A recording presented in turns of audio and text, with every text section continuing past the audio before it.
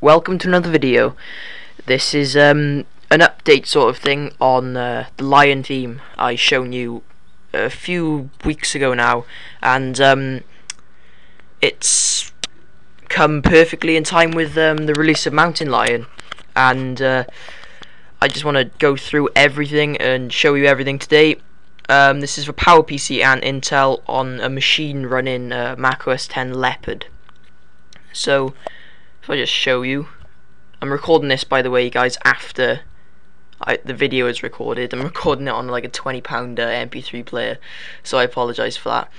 But you can see there macOS 10.5.8 Leopard, and it's running on a dual 1.8 GFi with a gig of RAM.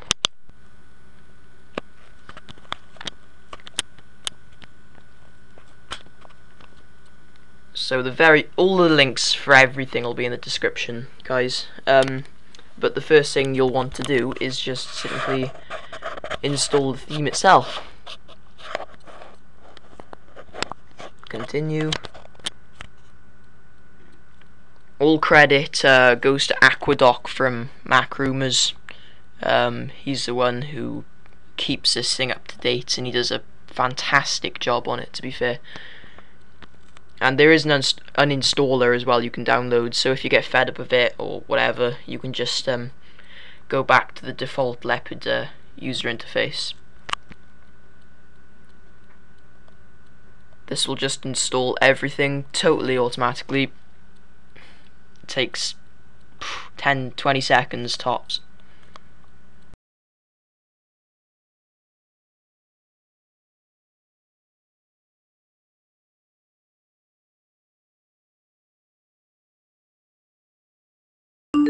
And then all you have to do is log out, and you're welcomed by the new Mountain Lion dock.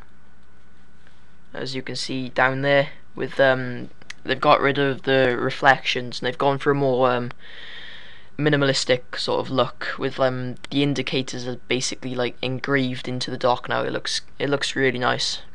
It doesn't look as busy as the Leopard or Snow Leopard, or Lion as well. It doesn't look as busy as the docks here, with all the glass and the reflections and stuff like that.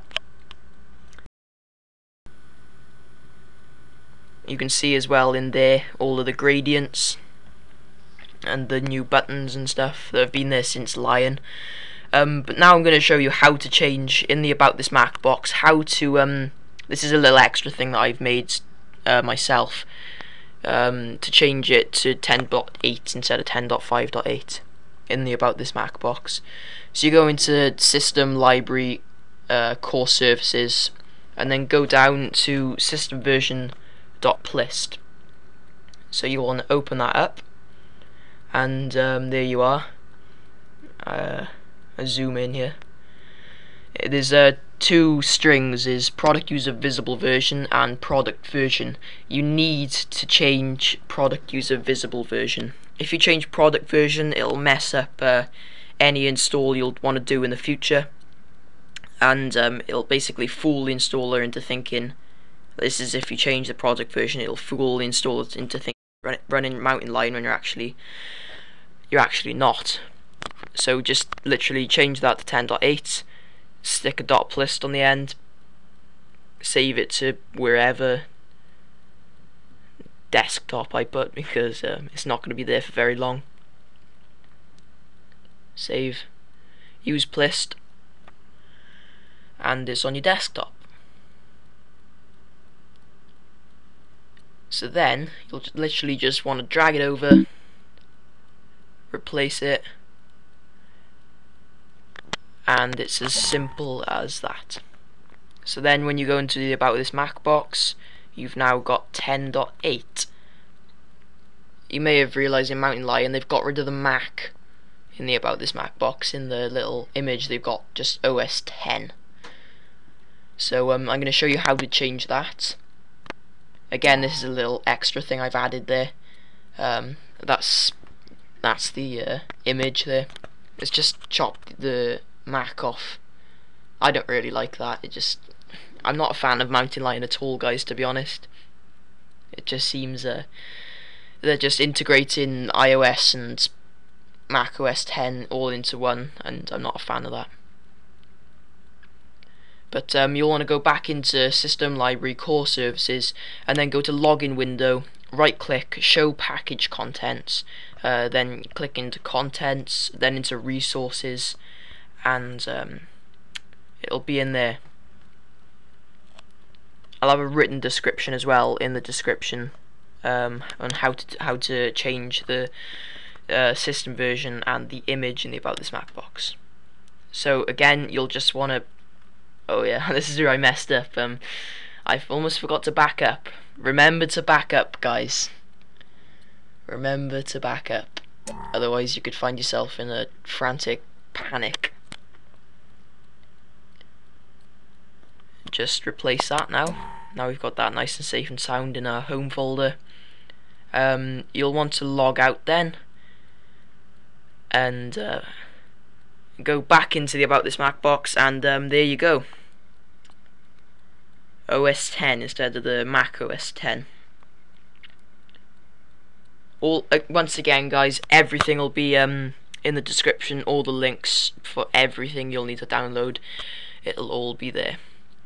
And this is again a few extra things I decided to do myself to add on to the theme. App Store.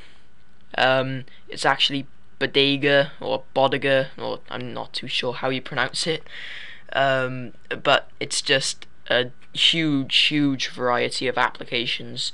Some are free, some are paid, and it also like updates the apps you've got already installed. It like picks up on updates available and installs them, so it's quite a nice application, and it just again adds to that sort of authentic feel. Almost a trick someone who's looking to think you got a PowerPC Mac running Mountain Lion.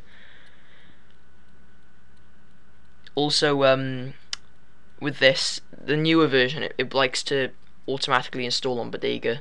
An update, you'll just have to go into the preferences and say don't automatically update, because the newer version is not supported on PowerPC. Launchpad, it's not actually Launchpad, it's just a shortcut to Spaces, but it just looks nice and it works well. And then another thing, Mission Control, I just scroll straight past it. Back up I go. That's just it's not Mission Control, it's just a shortcut to Expose. Works again really nicely, does the job. So then the last thing you'll want to do is go into Google Images or wherever, Mountain Lion wallpaper, stretch to fill screen, and there you go. That looks a lot like Mountain Lion in my opinion. So awesome. You got your 10.8 OS 10. You got your sidebar icons, which are now the monochrome sort of blue color. You've got your new buttons. You've got your gradients. It all looks absolutely fantastic. You got your App Store, your Launchpad, your Mission Control. Everything's all there. The new dock, and of course the wallpaper. So thank you for watching this video, guys, and I'll see you next time. Bye bye.